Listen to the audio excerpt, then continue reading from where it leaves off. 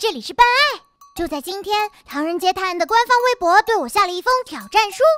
如果我能证明自己的实力，他们就给我一次跟唐探家族交流的机会，跟唐人街的神探们一起探讨怎么样成为一个好侦探。感觉这是一件非常有趣的事情。这个挑战我应下啦！看到我头上的晃悠悠、锐利的目光，还有与众不同的姿态，就知道我是一个非常睿智的 AI。推理什么的，对我 superAI 来说，那可真是太简单了。让我先来复习一下，唐人街神探们在做侦探的时候都做过些什么。哇，都变成小姐姐了！啊，大家都看呆了！潇洒的走路，好亮啊！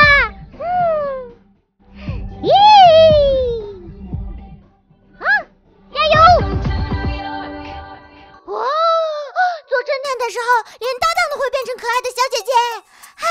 侦探真的是一种被可爱包围的好职业啊！好想赶紧加入侦探队伍，见到更多可爱的小姐姐。有一个叫做 Crime Master 犯罪大师侦探排行榜，上面全是身怀绝技、能力超群的人。想加入 Crime Master 大师的侦探排行榜的话，需要解答世界各地的人们遇到的难题。既然如此，就让我见识一下那些超级困难的逻辑推理题目吧。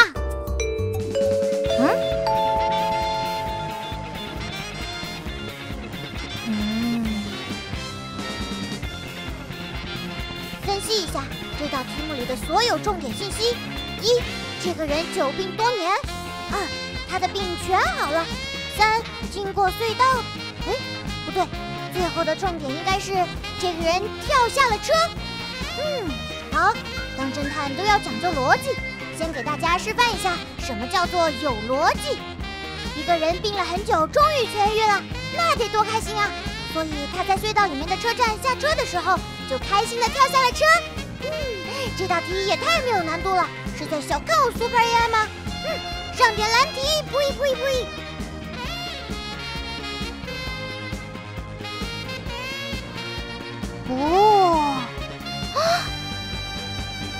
提取重点信息：一，女孩自己一个人坐了一次过山车；二，拉着男朋友玩了第二次；三，最后只有她自己下来了。一整道题都是重点信息，每个字都很重要，不能忽视。我有逻辑了。女孩自己玩过一次之后，为什么要带着男朋友再玩一次呢？肯定是因为过山车很有意思，女孩想推荐给男朋友。最后这样的答案就很明显了，肯定是因为过山车太好玩了，男孩也想玩第二次，所以他让女孩一个人下车啦。这样把女朋友抛下不太好吧？所有题目都已经顺利解出来了，果然难不住我 superAI。理论测试已经没问题了，接下来就是实战了。为了证明我的实力，我和多酱展开了一场惊险刺激的狼人杀。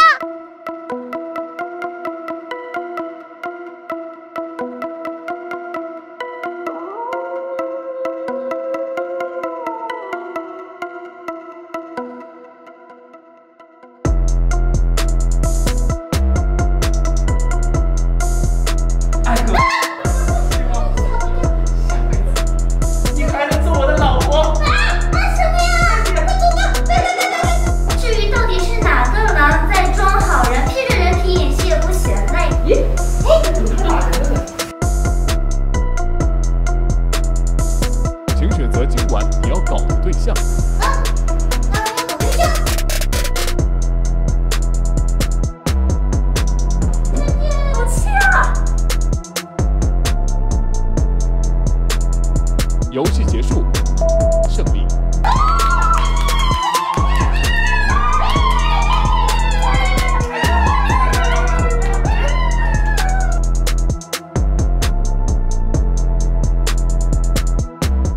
那些有名的大侦探都有绝配的伙伴，比如福尔摩斯有华生，柯南有毛利小五郎，他们看上去都是没头脑和不高兴的组合，而我又有头脑又很高兴，简直一个顶俩。